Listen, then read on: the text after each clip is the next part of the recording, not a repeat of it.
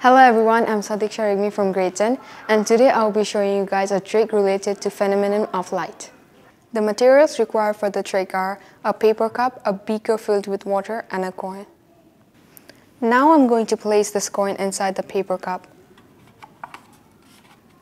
You can see the coin inside the paper cup, but now I'm slowly going to move the paper cup front.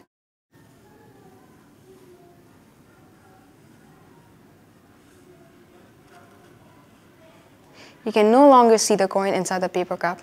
So now, from a beaker filled with water, I'm going to place this water inside this paper cup.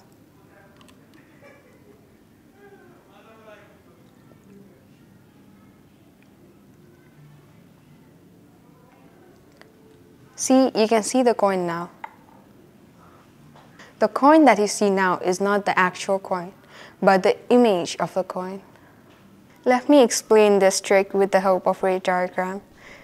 Initially, we placed the coin at point A, but after pouring the water, we can see the image at point B.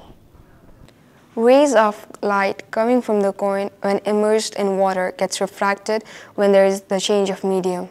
This, when it is retraced back, it forms an image in point B, which we observe when the paper cup is pushed back. I hope you enjoyed learning about this trick. For more educational video, please like, subscribe and comment down below.